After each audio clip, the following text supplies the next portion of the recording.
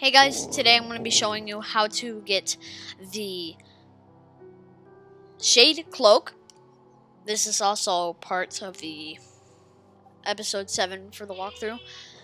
And we're going to be heading toward the hidden station for this.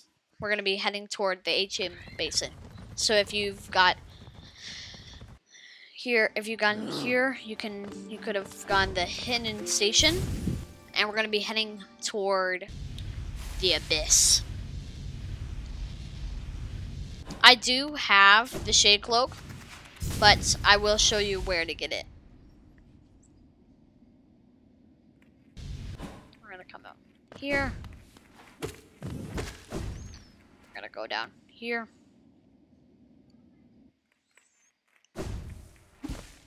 Watch out for these guys. And when you do come over here, you will need the King's Brand for this. You can get it by killing Hornet and Kingdom's Edge, which I will show in the, it's on my channel. So basically we're just gonna go down here.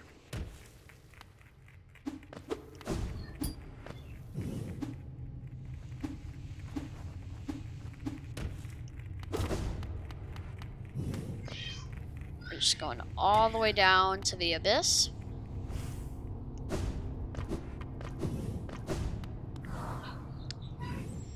And they're going to be these, like right here, they're going to be void tendrils. We're just going to dash across.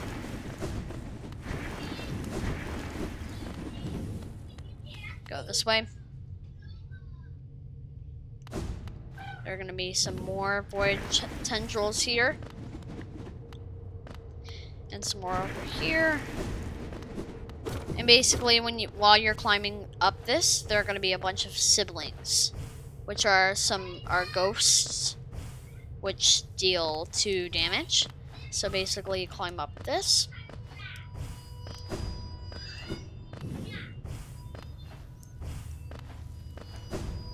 And we're going to go in here. And basically you're going to need to flip this switch, and you're going to get this. That's going to light up, and then no more siblings are going to attack you. Basically now we're going to head back down, and you're going to crystal dash across this.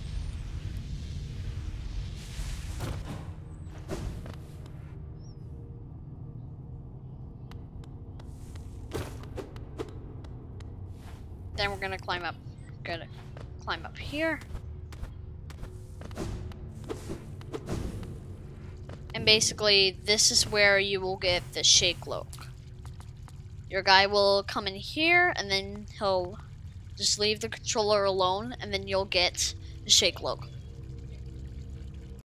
There's also when you dash through here, you'll also find an arcade egg here, so.